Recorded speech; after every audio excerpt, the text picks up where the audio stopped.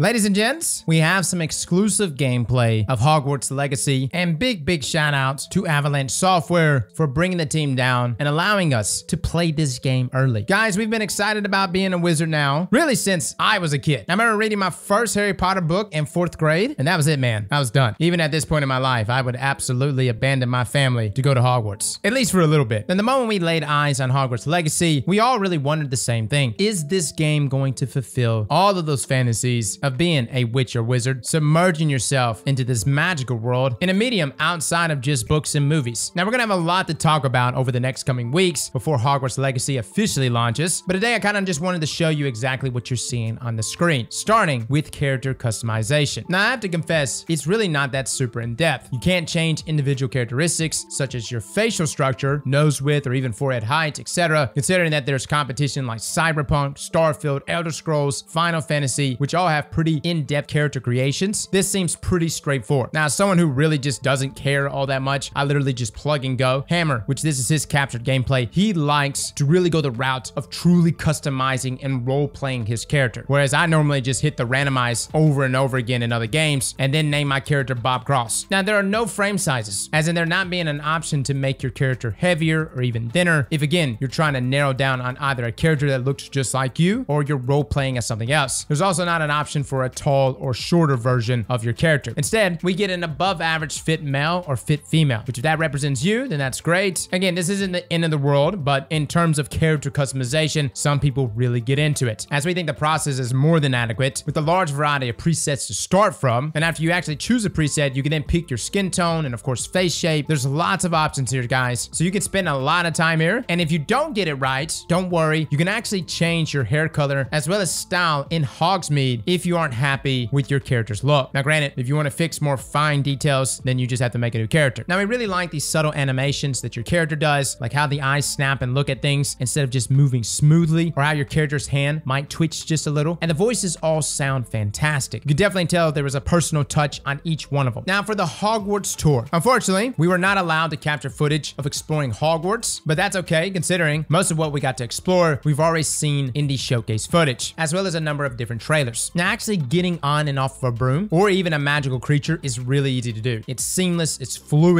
However, we felt like the controls for the Broom Flight just felt a bit off. Instinctually, you'll find yourself pulling back on the right stick as you go up, as you do with any flight stick, but instead you find yourself diving straight toward the ground. So again, some inverted controls there. Granted, there could be some customization here, so maybe we could swap it around. But when flying, back on the stick is down and forward on the stick is up. And during this time, we weren't allowed into the menus during the hands-on preview. So again, no idea if we can actually change the controls up here or even inverting flight controls is even a thing. And considering we have a lot of muscle memory with other games on how joysticks and flight controls work, this is one of those things that's going to be hard to get used to if this is actually a permanent setting. Now, on that same note, we come from Destiny 2, where if you're riding around in your vehicle and you want to turn, you actually turn your camera while holding forward and your vehicle follows. And this is not the case in Hogwarts Legacy. Your camera controls are not tied to the vehicle at all. If you want to turn, you turn the left stick, and if you want the camera to follow, you have to turn the right stick too. It actually made flying around and doing the developer-led aerial tour of Hogwarts more of a chore than it actually needed to be. Now, if you want to fly up high and quickly, the broom here is also not your friend. This is where you're going to want mounts. Mounts can accomplish this, but this also leads to broom upgrades, which are going to be essential, because flying around on an unupgraded broom took forever to get anywhere. The meter empties incredibly quickly, and the recharge time is very slow by comparison. Now, broom upgrades will be one of the first things we do in Hogwarts Legacy, but until then, we'll just be riding our hippogriffs. Now, from a technical standpoint, we were very impressed by the seamless loading of terrain in the distance while flying around Hogwarts. Everything looked just as beautiful and just as detailed as it does in the trailers. It was actually really cool to see firsthand, and also having the ability to fly wherever you wanted to go. Now, after landing in the courtyard and entering into the castle, right away, we learned that the placement of the various Floo fast travel points is very generous, so that if you're naturally exploring the castle, you'll come across them at different junctions and focal points. According to the developers, this was actually intentionally done to make it easier for players to backtrack or get to wherever they need to go. Now, the spell you're going to use constantly is Revelio. This actually lights up everything interactable for things like puzzles, etc., and with outlines that you can actually see through walls. It also reveals hidden pages and items. And if you think back to things like Assassin's Creed with like Eagle Vision, it's very similar to that. Blue is interactable, gold is loot, and red, well, red's enemies. And enemies actually stay marked, which is awesome. Now, there was actually a couple puzzles puzzles that we came upon, one in the library and one in the clock tower that actually took a little bit to figure out. It wasn't something straightforward, and again, this is like the initial parts of the game. So the fact that it didn't just lay it out for us, but instead forced us to look around for any sort of clues, giving us that aha moment. We're not going to spoil anything here, but it's good. This has definitely got us speculating on what other puzzles are going to be like in terms of difficulty, as again, that adds to the immersion of Hogwarts Legacy. Now I'm going to talk about dueling, more specifically the Cross Wands Dueling Club. This is actually a very interesting combat arena. We've actually seen it a few times already. You could duel either by yourself or even go in with a partner. Now what really struck us was how quick the combat actually is. There is a lot going on, and it's also unforgiving. The more combatants you have to deal with, the faster combat actually goes. And there's a constant mix of like dodging, jumping, and knowing when to hit those two is definitely important even in Hogwarts Legacy, because a charging goblin or a troll is going to mess you up if you jump instead of dodge. Now Protego is your shield charm, and when you're about to be attacked, you actually get a gold ring around your head. Now we knew about this going in. What we didn't know is that the ring shrinks to a point and then you get hit. If you cast Protego when the rings are lined up, you get a counter. And we've seen different counter attacks in other games, but this one feels really good to pull off. Now you can also get immobilized, similar to how you immobilize your own targets, doing so with spells like Leviosa or even Accio. Now when this happens, you actually have a split second to recognize the symbol and then hit it. Otherwise you take some serious damage and in some cases are incapacitated for a moment. Now I do think the time required to actually react here should be extended a bit, but again, that's the point in this, guys. It requires some skill, and reaction time is important here. By no means are we expecting you to be an expert in Hogwarts Legacy when you first pick up a controller, but there was a moment there where Hammer actually got frustrated, and one of the developers, Mark, actually stepped in and said, hey, juggle your opponents. It's all about keeping your opponents from being able to attack you. And when you think about it, like from a perspective of the movies or even the books, you don't really get just tied up in 1v1s, right? It's a combination of just juggling back and forth between all of them, keeping yourself protected and casting a variety of spells. Now here's a tip for everyone. Use a spell like Leviosa to pick them up, 3 basic attacks, and then use Accio to pull them back to you. 3 attacks, Incendio, 3 attacks, then bring it back to Leviosa. You can see how this combat loop works. And if you want to juggle an opponent and keep them out of the fight, never do 4 basic attacks between spells. That sends them flying down to the ground. Now Cross Wands also has a training dummy you can practice on. The kid there who actually runs it gives you spell combos to try, and this is actually great for initial practice. Now what we didn't see was any way to train with a dummy and practice what we want to practice. Granted, this may be something that's locked behind progression, otherwise it's going to get very boring practicing the same spell combos over and over again. With all that being said, all of us who experience the game were pretty much tossed into the deep end with combat. And according to Mark, normally you'd have a chance to experience and master each of the different aspects like dodging, Protego, all of those things before just diving in. But even so, guys, we found the quickness of the combat and the required speed to react to things around you to be a good thing. I was actually concerned that combat would feel slow or even drawn out or just be a button smasher. That is not the case here. Now I'm going to talk about the mission Fire and Vice. Big shout out to Fire and Ice. But essentially, guys, wow moments are times in the world where something happens that the developers have put in to surprise the player. In this mission, we actually see a Doug Bog leap from the water and capture a stack drinking from the pond. No lie, it's pretty incredible. Now, upon talking with Mark, it was confirmed that resource gathering is going to be biome based. So you might actually find leaping toadstool caps near forests and trees and roots, and leeches for leech juice near swamps and other bodies of water, all of which is easily seen by the use of Revelio. Now, one thing we weren't really super big on was the jump from third person to the camera perspective for conversations. It is a tad bit jarring. I feel like the conversations here that were happening really didn't need to happen in this fashion while out in the world. And we noticed this a couple times. Once in the first camp, also again inside of Horntail's Hall's entrance, and again near the end of the mission. It would have been nice to just kind of remain in third person here, but maybe this is supposed to be for immersion, kind of a subjective thing on our part. Now, we were actually given a suite of new spells to play with for this mission, including Disillusionment, Expelliarmus, Repara, and Crucio. Now, Disillusionment was actually used to sneak around to petrify the poachers using the spell Petrificus Totalis. You can actually see it in action right here. You can play this game in stealth, as you have infinite amount of time to be invisible, and you can even cast Revelio without revealing yourself. You have a number of spells at your disposal here, allowing you to either go full stealth and knock people out, or you can just go spells ablazing. Completely up to you. And I like that not one play style is being forced on you. Now, with that being said, at least initially, the AI does seem a little bit lacking in awareness, especially since those poachers are making a lot of noise when we petrify them and they fall to the floor, or even breaking crates and boards. It would have been nice to actually see them actively investigate, but they really just paid no mind. Now, I will say that the AI during combat, this is where things felt pretty versatile. They're constantly maneuvering around you, making it much more difficult to keep track of, which is adding to that difficulty. Now, you can actually lockpick in this game as well, casting the spell Alohomora. aura. Now, it's not terribly difficult to figure out here, with one light being tied to each thumbstick and turning into a specific location, and then held. The gears then begin to rotate, and then the lock is no longer locked. But apparently, there's going to be a number of different difficulties for these locks. Dude, I used to get so into lockpicking and things like Oblivion or Skyrim. You get that dopamine rush when you actually get it solved. Now, understand, guys, we were playing on normal difficulty here, and every hit was hard. You're constantly drinking your Wiggenwell potions to keep your health up, as just a couple hits from a goblin can put you down. Now, granted, if you don't want to have to deal with this level of difficulty, there are easier difficulties. Granted, I don't like it when things are too easy, right? There's something about actually having things be difficult makes you dive into the game even harder. Now, there's actually some really nasty AoE spells that enemies can do against you that you either need to dodge or just outright interrupt. Literally, a pillar of flame can take you out. Now, the game has a variety of enemies that you can actually play against, one being the wolf Animagus, who can actually transform into a wolf and do some real damage. Now, as a note here, when you actually defeat the Animagus in their animal form, they transform back into their human form with full health. Now, another thing we really liked was that the voice acting in the game dialogue didn't feel forced. It was really well done, guys. Characters like Poppy Sweeting felt like they were alive in their own different ways, and the world really felt like it was lived in. The NPCs didn't feel hollow, which I think was a concern some of us had. And a lot of the side talking that's actually happening, at least in this playthrough, about 90% of it was substance and not just filler talk. Overall, guys, we very much enjoyed our experience with Hogwarts Legacy. Granted, we're already a fan of Hogwarts, but I think this is going to be a game that not only Hogwarts fans are going to enjoy. It was challenging. It seems to be very well polished. Nothing game-breaking, at least, that we've discovered. Broom Flight could definitely be improved a bit, but combat overall felt good. And more so than that, the world overall feels very rich. And that, to me, is what's going to be the driving factor here. We want that immersion. We want to be able to take someone that has never read a single Harry Potter book or even watched a movie and give them a truly magical experience. Or at least that's what I'm hoping for. So guys, I hope you enjoyed this gameplay. We've got more to share in the next coming weeks, so stick around. Fellas and ladies, thank you all for coming and watching, and as always, slap that like button like your mama told you right.